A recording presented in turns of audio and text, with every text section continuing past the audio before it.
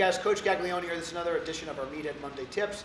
This is going to kind of wrap up our kind of training through pain series. And one of the most important things that's kind of, I feel like, is overlooked when it comes to getting out of pain and recovering is what we call kind of getting parasympathetic, or just kind of turning on the part of the nervous system that kind of triggers kind of rest and digest. In this case, we're talking about rest and recovery. So one of the things that I think is overlooked, and it's something that is near and dear to my heart because I don't always do it myself, and I'll kind of explain why, is actually doing like some sort of cool down. I would say this is more popular in maybe track and field, and maybe even in like some team sports where maybe they do some kind of post-workout stretching. And you can kind of argue if the stretching has any benefit on flexibility and things like that, but I think there's a nice, from a nervous system standpoint, I think there's a benefit from doing some sort of kind of stretching and just some sort of light activity that's going to kind of allow your brain to kind of focus and kind of start to kind of shift from a sympathetic state, which is kind of that fight or flight state, to a parasympathetic state, which is more of a rest and recovery state. So this isn't to say that being in a sympathetic state is bad. So just kind of like back in the day, way back in the day, if we were kind of like, say, fighting off, offending a saber-toothed tiger or kind of running for our life, that sympathetic response is really important. So it's getting our kind of body firing on all cylinders. So if we're like, for someone like myself, if I'm going for like an 800-pound squat, that's like really heavy for me. I'm going to want to be sympathetic for that. I don't want to be in like a restful state when I'm trying to squat 800 pounds. But after that event is done, and after my hard training is done, getting in that restful state is key. So if I can turn on the parasympathetic nervous system, kind of the thought, and the thought behind it is that it's going to start the recovery process that much sooner. So basically, once we're kind of done with our hard training, I think doing some sort of cool down is important. One of the things, again, with myself, this isn't like good or bad, it's just my situation. I just know personally, a lot of times I'll do my training here at Gaglione Strength with our team, so I'll do all our max effort stuff, our heavy stuff. Basically anything that's kind of worth anything important with a barbell I do here. But I will oftentimes, because of time's sake, and just because this is kind of technically, quote unquote, my place of work, I don't always have time to finish my accessories here, so I usually do those at a commercial gym. So usually I will take that time, especially when I do my accessory workouts and I kind of finish my workouts, I will always make an effort, and I've been doing a good job of that, so pat on the back for me, of doing some sort of cool down post-workout, especially on those accessory days. Ideally, I'd like to do it all the time. Ideally, I'd like to do it with our groups here. Sometimes the problem is, sometimes if you have, like, say, a 700-pound squatter in a group and then a 500-pound squatter, usually the 700-pound squatter, even if you do the right out the warm-ups ahead of time, usually they're going to take a little bit longer to train. They're going to need a little bit more rest and recovery. You know, the lighter weight females, they're going to usually tend to finish a little bit quicker than the heavyweight men, just because it just takes a little bit longer to work up to their working weights. So in a perfect world, I'd love to have some sort of kind of team cool down, but so this is why I'm kind of shooting this video, is also for them. So I think doing some sort of cool down is going to be really important. And again, we're using cool down as kind of really a general term, but basically what we're trying to do is get into a restful state. So a couple of key points when we're doing a cool down, and again, I wish I should have reviewed my notes before, but I first kind of heard about this concept through Jill Miller of Yoga Tune-Up, and she would talk about a couple of key areas. Number one is doing some sort of kind of belly or diaphragmatic breath, hanging upside down and getting kind of your feet above like your waist. So we have a video on lower back, so I'm not going to kind of go through it again, but obviously a part of a cool down could be something like an inversion table, or using the Donnie Thompson Godzilla bands and kind of hanging upside down. So that would be kind of that. You can kind of hit all three components with that. I'm going to show, after I do my kind of quote unquote like cool down yoga sequence, I'm going to show you just some kind of really simple diaphragmatic breathing from a 90-90 position with my heels up in a supported position.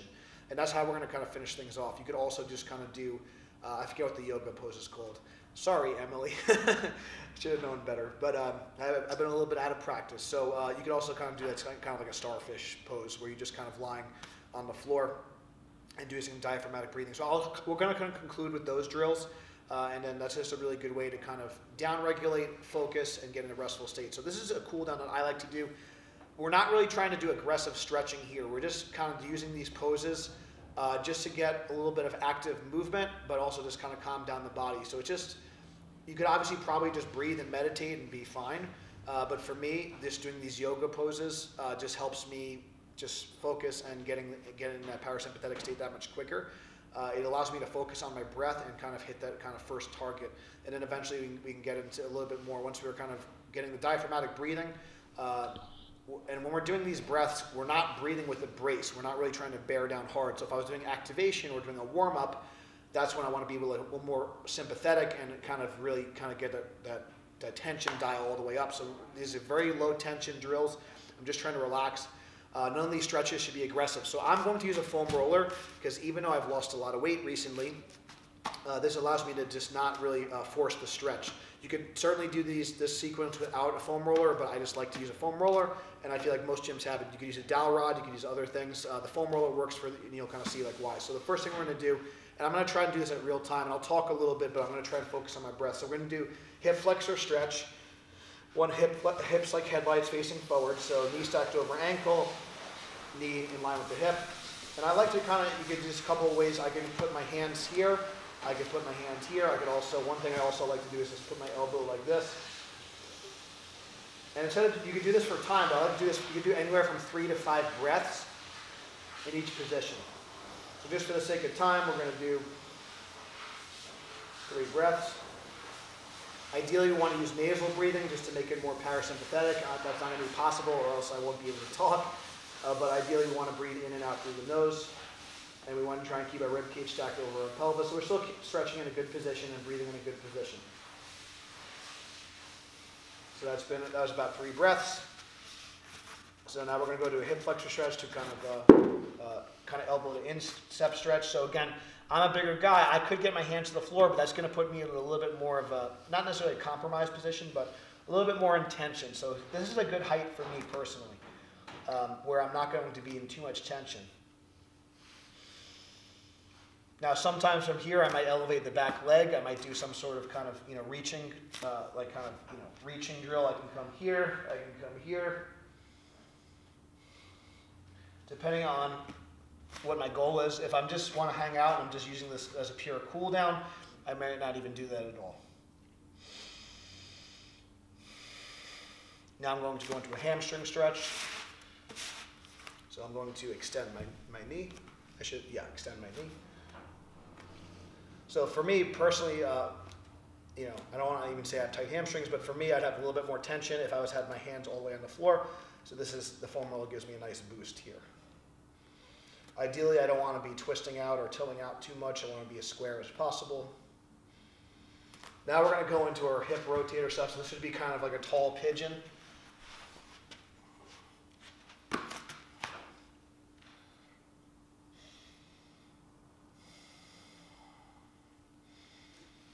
So again, by using the foam roller, I'm not going into too much tension. I could obviously go lower and get a deeper stretch, but again, my goal is just to cool down right now. I'm not trying to get an aggressive stretch. From here, I'll do my shin box, and this is mainly just for me. I'll usually start off with my hands on the ground, and eventually I can come here. Now, for some people, they might just need to keep their hands on the ground the whole time. That's fine, so I'm just kind of working my external and internal rotators at the same time. Now from here I'm going to do what I would consider like an anterior chain stretch, where I'm kind of stretching my pecs, my quads, hip flexors all at once, even the ankles a little bit. And I'll put the foam roller behind me. Now so here, I can hang out here if I'm feeling a little bit tight. If I want to deepen the stretch a little bit, I can come a little further back. I can obviously take the foam roller away, and I can squeeze my butt and just look up toward the ceiling.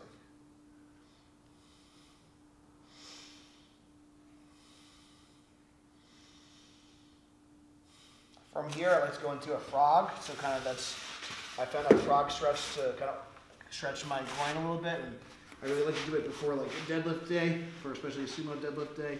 So I can sit back and get as wide as I feel comfortable.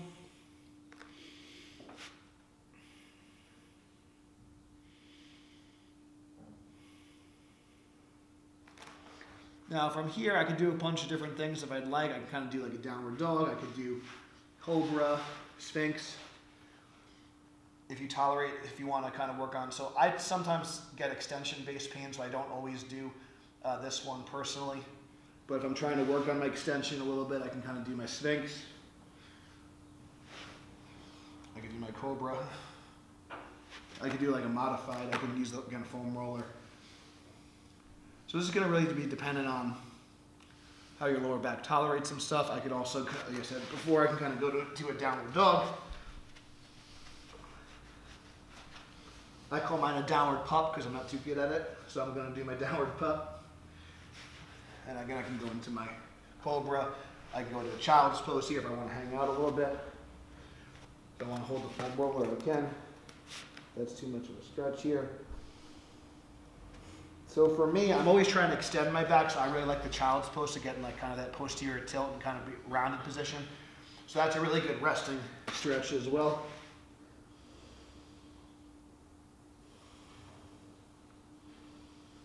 In order to get a diaphragmatic breath, I like to kind of almost breathe, put my belly and push my belly into my quads a little bit when I'm in that kind of child's pose. Now from there, I would repeat.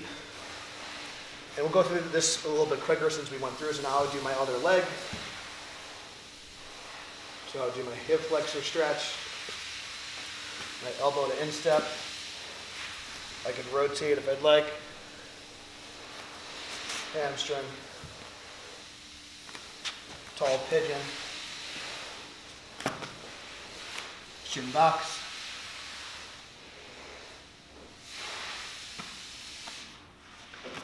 I don't have a name for this one, so I'm just calling it kind of an anterior chain stretch.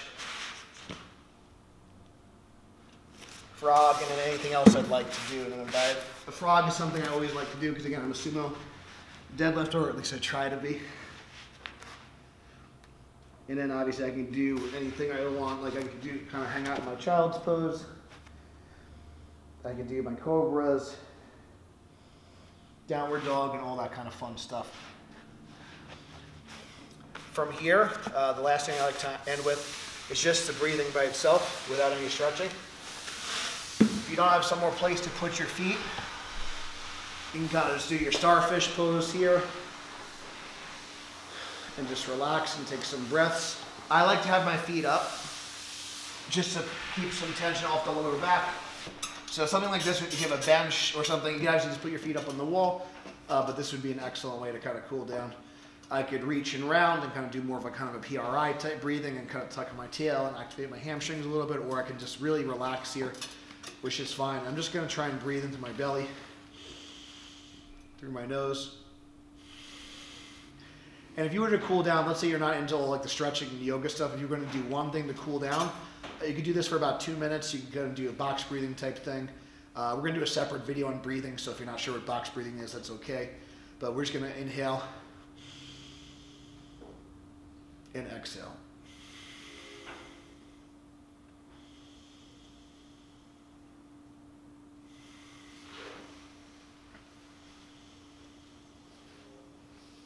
So you guys get the idea. Otherwise, I'm going to put myself to sleep, which is the idea. But that's our video on cool downs. So this would be something you do after your workout, and the reason is you want to get in a more restful state, a more parasympathetic state. If you're having trouble with pain, if you're having trouble with recovery, try to add the cool down to your routine. See, if you just like have trouble with stress management in general, most of us, not all of us, but most of us are probably doing plenty in the gym already. But we could do a lot to enhance our recovery. We could do a lot to enhance just how we feel day to day and reduce our stress levels. So keep training hard, add the cool downs into your routine, and see how you feel. Thank you guys so much for watching. If you want to support the channel, support the program, check out the links below. Please subscribe for future content. Until next time, stay strong. We'll see you soon.